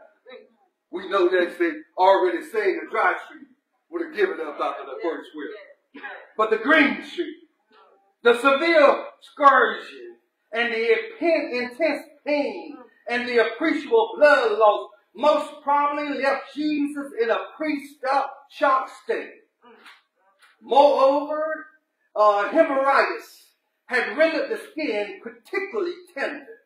The physical and mental abuse meted out by the Jews and the Romans, as well as a lack of food, water, sleep, and also contributed to his general weakened state. Therefore, even before the actual crucifixion, Jesus' physical condition was at least serious and possible critical. A green tree. As they laid him away, Jesus was led away, his clothes were stripped off. This was painful and open wounds that had just begun to heal. When the soldiers tore the robe from Jesus' back, they probably reopened the scourging wounds. Can you imagine being beaten to the point where when they pull your clothes off, they pull flesh with your clothes being pulled? Somebody have probably heard of the beatings in the Deep South. Now, when we say Deep South, we have to include North Carolina. How our ancestors were treated. And this here, Jesus endured far more than what they endured. And the weight, as they laid him away, Jesus was crucified. He was like all victims of crucifixion. Forced to carry the wood he was hanged upon. The weight of the entire cross was typically 300 pounds. The victim only carried the crossbar, which weighed more anywhere from 75 to 125 pounds. When the victim carried the crossbar, he was usually stripped naked, and his hands were often tied to the wood. The upright beams of the cross was usually permanently fixed in a visible place outside of the city wall, beside a major road. It is likely that on many occasions Jesus passed by the very upright that he would be crucified on. They laid hold on a certain man. The weeping condition of Jesus required this. The man named Simon, who was from Cyrene in northern Africa, modern day Libya. No doubt Simon was visiting Jerusalem as a Passover pilgrim from his native land, some 800 miles away. He knew little, if anything, about Jesus and had no desire to be associated with this man who was condemned to die as a criminal. Can you imagine that? His own disciples denied him. His own disciples abandoned him. And here is a stranger who has no desire to be associated with this man. He didn't know anything about him, but he did know one thing. He was being crucified. And he didn't want to be associated with them. Yet the Romans were the law. And Simon was not given a choice. They laid hold on him and they laid the cross that he might bear it. Perhaps he was chosen because he was an obvious foreigner and more conspicuous in the crowd, stood out a little more, because they wanted to make sure that Jesus stood out. Wonderfully, when we reason to believe that Simon came to know what it really means to bear the cross and follow Jesus. There is some evidence to suggest that his son became some of the early Christians. Rufus, his son, is mentioned in Romans 16 and 13. So Simon, being a follower of Jesus Christ, had gathered Simon. Verse 27 says, and great multitude of people followed him. It was customary for a great multitude to follow a condemned criminal on his way to crucifixion. It was indeed to be a public event. According to the customs of crucifixion, the Roman guard led with a sign that carried the man's name and crime. As we know, what was on the superscription of Jesus' cross was Jesus, King of the Jews. The Jews took offense to that because they wanted to say that he said he's King of the Jews. But Pilate said, what I've written, I've written. Jesus, King of the Jews. So as they followed him through the town, as he was carrying the cross, as he was carrying, they didn't take the short route, but they took the long route, so as many people as possible could see how the Roman Empire treated its enemies. You know, sometimes we see when we want to get around, sometimes we'll take the shortcut.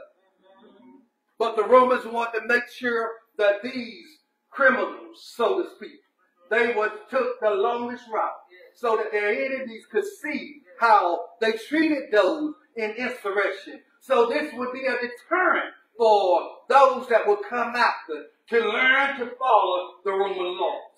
But there was the daughters of Jerusalem who was following Jesus, and Jesus looked at them and said, weep for yourselves and for your children. Don't weep for me.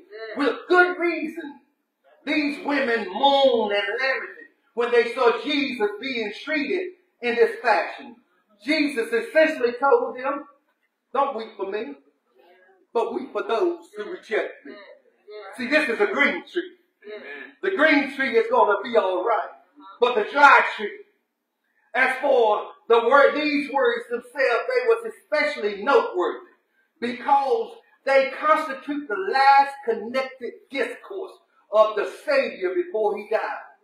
All that he said after was fragmentary and mainly in the nature of prayer. This is what Dr. Spurgeon said, that this was his last fully connected discourse.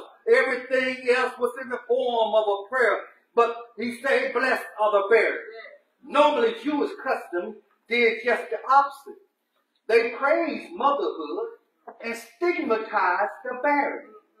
But the days of the fall of Jerusalem would be so severe that the women would far prefer not to have children, rather for them to go through such an awkward event in the city. I know we talked at Sunday school this morning about the future of our city, our children. I know I heard Deacon May mentioned on the devotion about that our children will be all right. But I want to let you know there's coming a time when there are mothers that are going to say that I wish I had not buried a child because of what's coming right now. But I want to let you know, as long as you know Jesus Christ as Lord and Savior, it's going to be all right. For the days will come. For if they did these things in a dry street, if they did these things in a green wood, what shall be done in a dry street? Church of a living God. If they will take and crucify my Lord and Savior, who is the green tree, if they will crucify the one who has life. The idea is that if this fate of the innocent, referring to Jesus himself, what will happen to the guilty? For Jesus is the Green Street. He's innocent. He knew no sin. He did no wrong. If they did this to a Green Street, what shall happen to us? We look around. We're living in a world. We're living in a time where we need to wake up. Church of God. We're living in a time where men and women are lovers of themselves. We're living in a time where they will crucify you with their words and their actions and their deeds. We're living in a time when our own people won't come together. We used to talk about black against white, white against black. But now, Church of the Living God, we need to get together as a race, and we need to stand tall and strong because we are dry, we are dying, we are weak, we are messed up. But the only way that we can get it together is to seek ye first the kingdom of God, black or white, red or yellow, rich or poor, male or female. It does not matter who you are, what walk of life you come from. You need to wake up. You need to get it together. For if they did this in a Green Street, if Jesus suffered all this, he suffered the whip. He suffered the beating. He suffered walking 2.5 miles with that cross. He did all this for you and I. He suffered for your sins and my sins. He knew no sin. If an innocent man, if the Green Street suffered like this, what do you think shall happen to the dry street? Those who have not accepted Jesus as Lord and Savior. Gonna need him. Time is winding up. You're gonna run to the mountains. Cry, mountains fall on me. Because the evil days are coming. I know you look around and you wonder how much more evil can it get. You look around and you see high inflation. Gas prices skyrocket. The cost of food on the rise. You have abuse in the home. Our children seem like they're not safe in school anymore. We have a judicial system that just don't honor justice anymore. We have a political system that has ran amok. How much more can we stand? But I want to let you know, Church of the Living God, this morning, that we need to wake up and know that Jesus suffered and died for your sins and my sins. He died that we might not have to suffer in a world of evil. For time is winding up. He's coming back looking for a church without spot or wrinkle. Church of the Living God, if you think it's bad right now, wait till the rapture shall come. When those that are in Christ want to be ready when they come. Church of the Living God, it's time to wake up. Will you be ready when he comes? And the only way to get ready, the only way to be ready is to study God's Word. 66 books in this Bible. It tells you how to love one another. It tells you that for God so loved the world that he gave his only begotten Son, that whosoever shall believe in him shall not perish, but have. And this Green Street, they could not cut down. They thought he was down. But when you got life flowing through you, they can knock you down, but they can't knock you out. Church of the Living God, if they do it in a Green Street, what will they do in a dry street? If they try to knock a Green Street out, they'll try to knock a dry street out. So I'm trying to tell you this morning what we need to do. We need to seek God. We need to come to God. We need to fall on bended knee. We need to say, Lord, have mercy, please, on a sinner like me. For time is winding up. We don't have as long as we used to have. No matter what age you are, you don't have as long as you used to have. But what you do have right here today It's this time. If you don't know Jesus in the pardon of your sin, now's the time to come and say, Lord, I yield to the power of the Most High. If you have accepted Him, and you've been playing and thinking that time, you have plenty of time. And maybe this morning, you're waking up, and you want to acknowledge, Lord, I need you more today than I did yesterday. Today is your time. It's time to wake up. The choir's going to give us a selection of this short. The doors of the church, they're always open. But one more time, we extend the invitation that you may come and accept Jesus as Lord and Savior. If there's one this morning, will you come? It's time to wake up. Take time to read the Word of God. Amen. Jesus. Oh, sweet Jesus. Amen. Oh, how I love. Just calling your name. Oh, Jesus.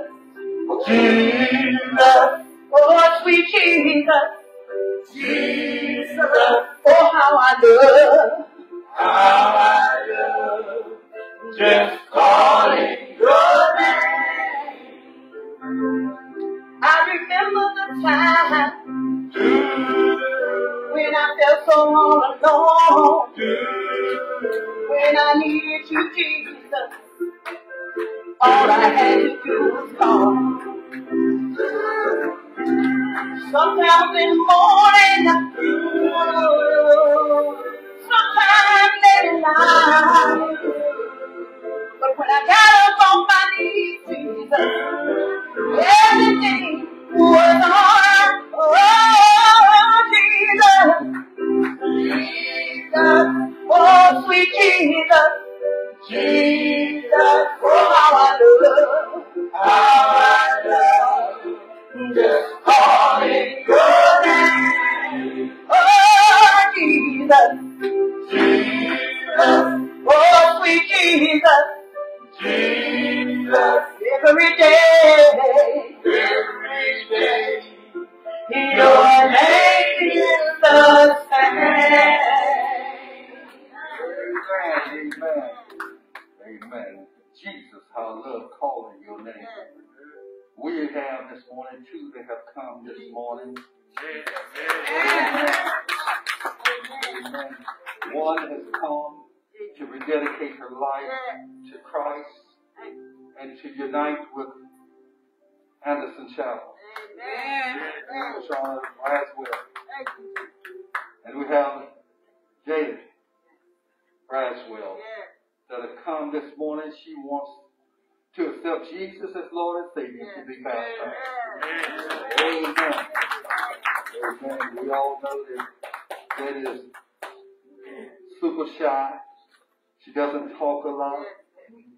But she knows who Jesus is. And she's come this morning to accept Him as Lord and Savior. And we don't have a vote on any of that. But we do have this morning Sister Krishana Braswell. Would you like to make a statement before the church starts? Amen, Mama Shai too. We thank God. We thank God for their confession of faith to me. And as we continue to encourage them, we say it's time to wake up. And it's time to wake up and understand that we need to stop playing. We need to encourage one another.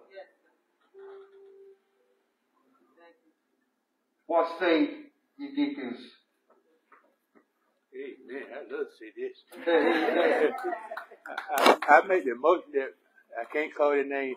Both Sister Bradwell become the young one come out for baptism, and the other one become a full-fledged member of Allen Chapel Missionary Baptist Church. When I say this, you have the same Christian right that every member in this church has. And I don't care if I have been here 60 years. You have the same right. The church will give you the same right that we all have and Antioch Missionary Baptist Church. Amen. Amen. It's been moved to second that we accept Sister Braswell as members following the proper orientation and baptism. Sister Braswell,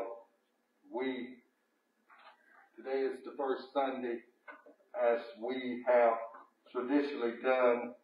We will prepare for baptism. We're going to set a date and a time, and we'll get back to you. But we want to do it as expeditiously as possible. For the Lord allows us to come together. For I would do it right now if there was water in the pool. But we want to prepare ourselves, and we want to be ready. We're going to be ready. But we thank God. It's time to wake up. Amen. And the Lord has blessed them this morning to come. And let us continue to encourage these young ladies. Amen. Mothers, encourage them. Deacons, encourage them. Members, encourage them. This journey, amen. This journey, we need all of us working together. Because think about what we have been through. And how we have had to get to where we are. And the reality of it right now, we are still dry trees. But we have been rooted and planted with the green tree.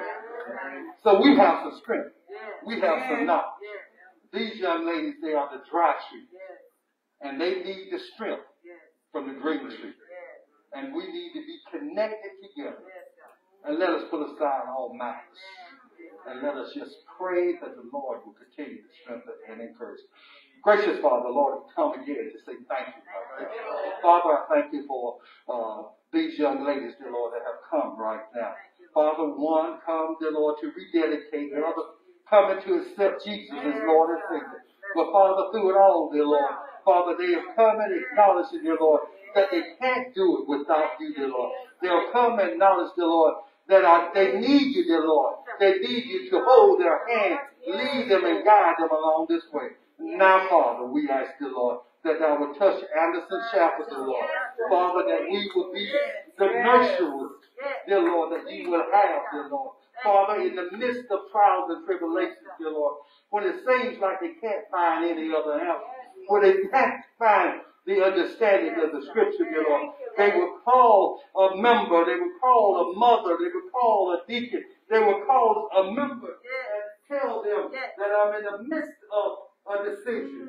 And Father God, that these members, these mothers, these deacons will give them the best of advice.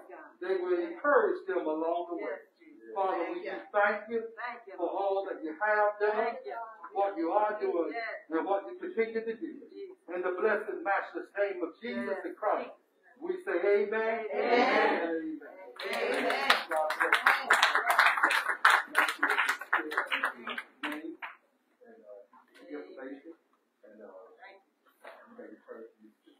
Amen. God bless you.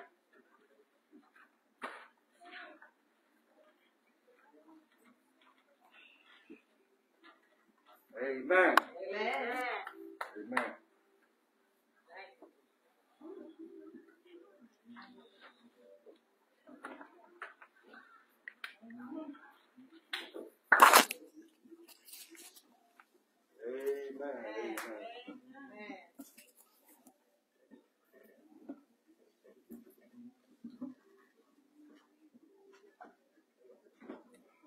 As we prepare ourselves for the Lord's Supper, we thank God for His grace and His mercy. We thank God for sending us more laborers to the vineyard. Amen. Give God a hand clap for praise. We ought to be excited. We ought to be on fire.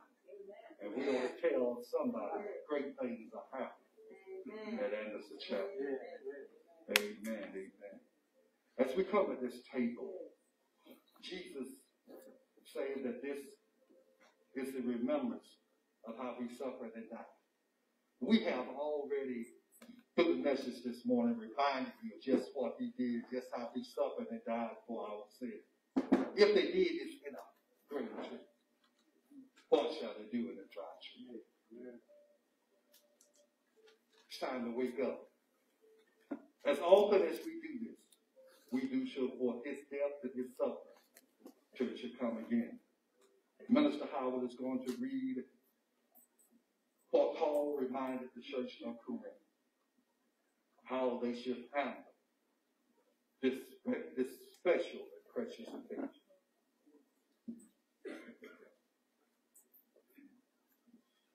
For there must be also heresies among you, that they which are approved may be made manifest among you. When you come together, therefore, into one place, this is not to eat the Lord's Supper.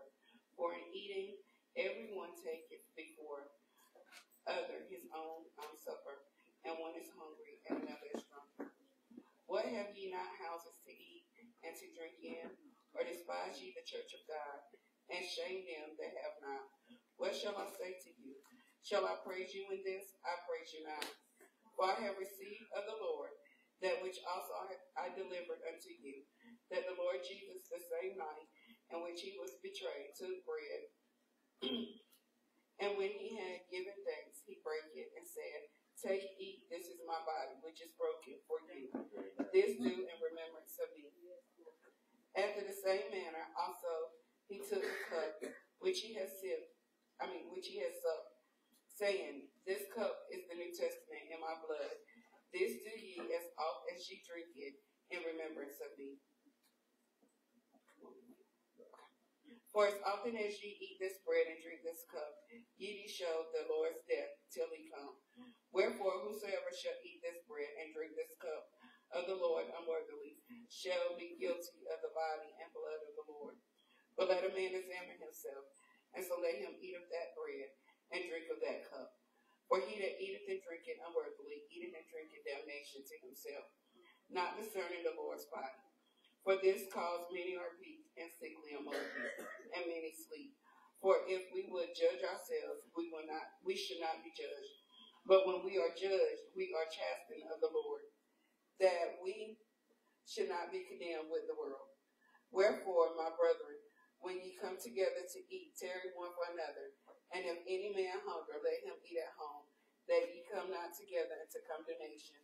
And the rest will I set in order when I come. Amen. Amen. As they was eating, Jesus took bread and he blessed it and brake it and came to his disciples and said, Take, eat, this is my body. And as he took the cup and gave thanks, he gave to them, saying, Drink ye all of it. For this is my blood of the New Testament, which is shed for many for the remission of sin. But I say unto you, I will not drink henceforth the fruit of the vine until that day when I drink it new with you in my Father's kingdom. We are not able to bless this bread and bless this wine as Jesus did, but we are able to ask the Father to bless this bread and to bless this wine, just as he did with Jesus. As Deacon May shall lead us in prayer, focus upon your own. Don't focus upon your brother or focus upon your sister. Lord, say, what is my life like? Lord, that I'm worthy. Lord, am I able? Truth of reality of it is none of us are worthy. But what makes us worthy is the fact that we have accepted Jesus as Lord and Savior, and he has cleansed us. So as we come right now, judge yourself, that you be not judged. Deacon May. Father God, again, we come, Father God, at this most sacred moment. First of all, Father God, we thank you for your Son, Jesus, who shed his blood for the remission of sin.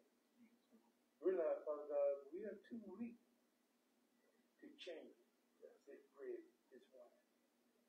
But you're strong enough.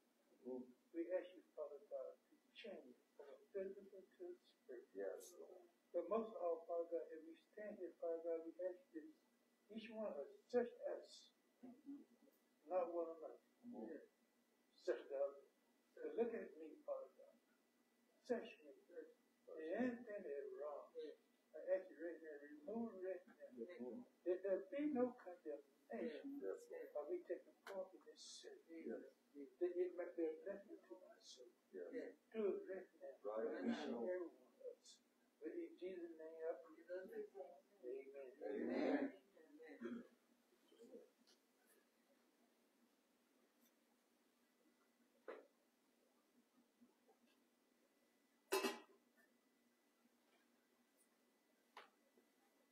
Jesus laid in the upper room, which disciples he blessed the bread and the wine, gave his disciples the body and blood of our Lord and Savior Jesus Christ. The body and blood of our Lord and Savior Jesus Christ. Choir, if you have a song.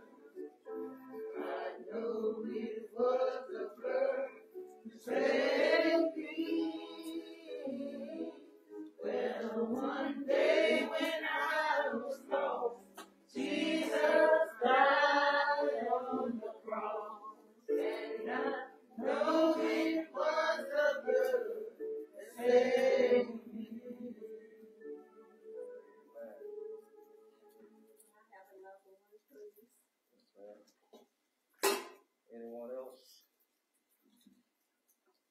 Up and they died on the cross for our sin.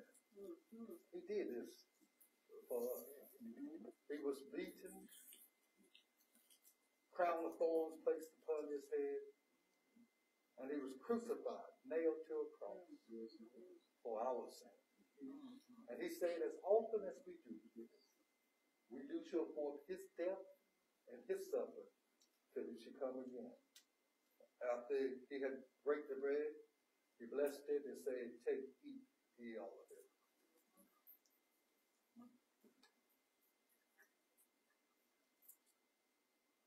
Having blessed the cup of the wine, he said, drink ye all of it.